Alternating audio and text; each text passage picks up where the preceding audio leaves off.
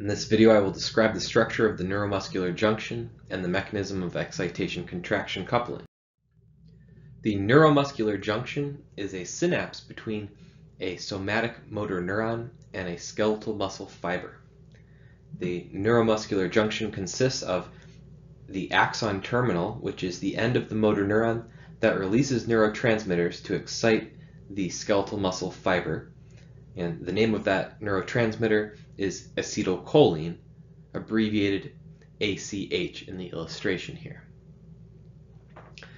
Then the motor end plate is the region of the muscle fiber, the sarcolemma surface that contains the neurotransmitter receptors.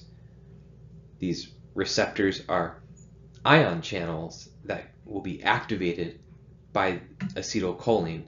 They're known as nicotinic acetylcholine receptors.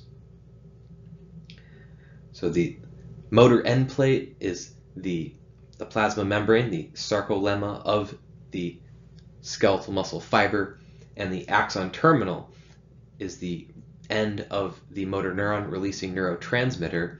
The space that separates the axon terminal from the motor end plate at the neuromuscular junction is known as the synaptic cleft.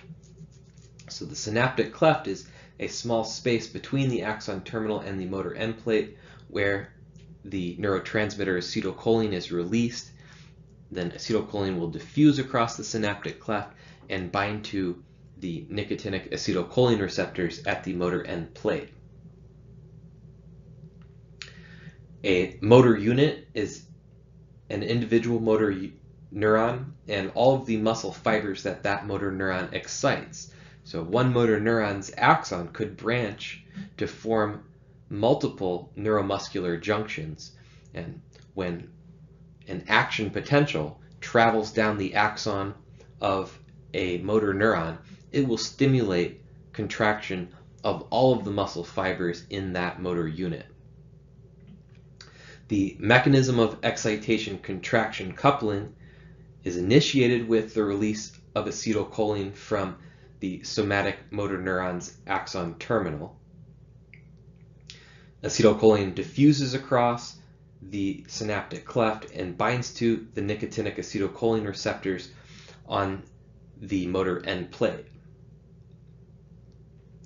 These nicotinic acetylcholine receptors are ion channels that open, allowing sodium ions to enter the cell, and as this occurs, it will stimulate an action potential by activating voltage-gated ion channels. And this action potential is an electrical impulse that spreads through the skeletal muscle fiber, traveling along the sarcolemma as ions rush in and out of the skeletal muscle fiber across the sarcolemma.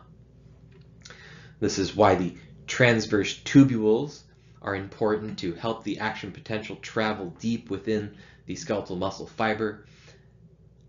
The action potential will activate the voltage-gated calcium channels in the sarcoplasmic reticulum, and the terminal cisternae of the sarcoplasmic reticulum are adjacent to the transverse tubules.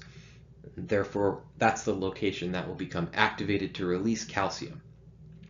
So calcium moves from the sarcoplasmic reticulum out into the cytoplasm of the muscle fiber. And calcium is the mediator of excitation-contraction coupling. So the excitation that started off with the neurotransmitter producing an action potential in the muscle fiber, and that stimulates the sarcoplasmic reticulum to release calcium, then the calcium will stimulate the myofibrils to enter the contraction mechanism. So calcium will bind to a calcium sensor protein known as troponin within the thin myofilaments. This will cause the movement of tropomyosin, which exposes binding sites of actin for myosin to bind to.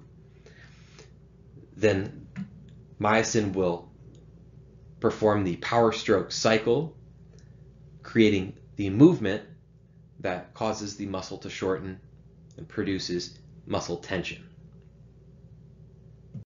Here we see the structure of the myofilaments in the sarcomere.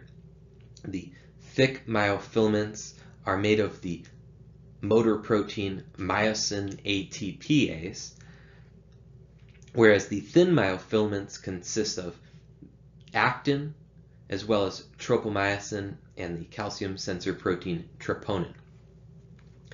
The actin proteins each have a binding site for myosin. The myosin head will bind to that site on actin. However, tropomyosin is covering the binding site for myosin on actin in the thin filaments when the muscle fiber is at rest.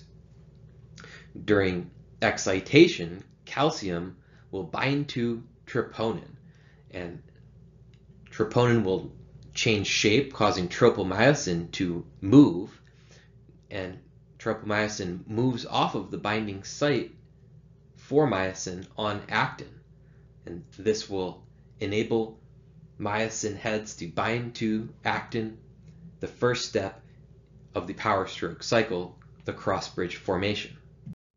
The first step of the power stroke cycle is cross bridge formation, where the myosin head binds to actin. The second step of the power stroke cycle is the working stroke or power stroke, when the myosin head pivots and pulls the actin filament toward the M line of the sarcomere. The third step of the power stroke cycle is cross bridge detachment, where the ATP molecule will bind to the myosin head, stimulating the myosin to release from the actin. In the fourth step of the power stroke cycle, cocking of the myosin head is when the myosin ATPase will catalyze hydrolysis of ATP to form ADP and phosphate. A large amount of energy is released as ATP is broken down into ADP and phosphate, and that energy is converted into the potential energy that is stored in the myosin head in the high energy or cocked shape. The fourth step then prepares for the first step, because this is a cycle. At the end of cocking of the myosin head, the myosin head is energized and ready to begin another power stroke cycle with cross bridge formation and another working stroke. As the cross bridge cycle progresses, myosin pulls actin so that the thin filaments overlap more with thick filaments. The I band of the sarcomere will decrease as the overall length of the sarcomere shortens as contraction progresses.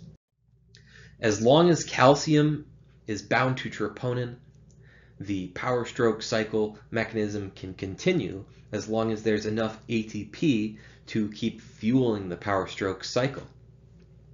So muscle relaxation occurs when calcium is pumped back into the sarcoplasmic reticulum, which will then cause troponin to change its shape and tropomyosin to move back onto the binding sites for myosin of actin. This will prevent cross-bridge formation and allow the muscle to relax.